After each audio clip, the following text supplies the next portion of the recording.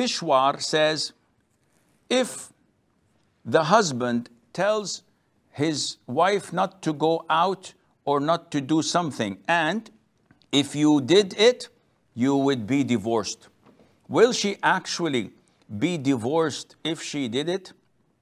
And what should the man do if he wants to uplift that condition? This statement is known to the scholars as conditional divorce. And what do we mean by conditional divorce? It means that you make it as a condition. If you do this, you're divorced.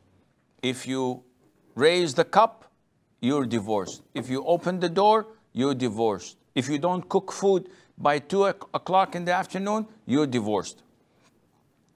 Now, real men don't say this.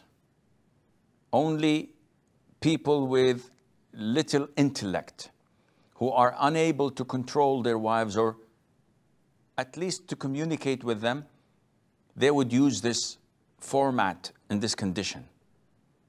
And it's a long issue of dispute among scholars. The most authentic opinion is, it depends on your intention, the man's intention. So the woman doesn't know what's his intention. A man says, if you go to your sister's house, you're divorced. And the woman goes to her sister's house. And she comes back. The man calls, Sheikh, I said so and so and so.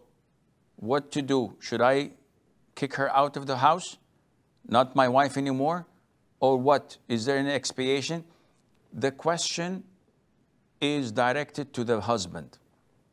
When you said that statement, did you intend to divorce her? If the man says, by Allah, I did not intend to divorce her. I just wanted to stop her from going there because every time she goes to her sister, she comes back and she twists her mind and she nags me and demands more money, etc. So I just wanted to prevent her from going there. I have children. I love my wife. In this case, we say this is not a divorce. This is a conditional oath and it was broken. Go and feed 10 poor people. If the man says, my sister-in-law runs a brothel and only prostitutes go to her house, and I told my wife, if you go there, you're divorced because I don't want to have a wife having any connection with such bad reputation. In this case, the divorce takes place and Allah Azza wa Jalla knows best.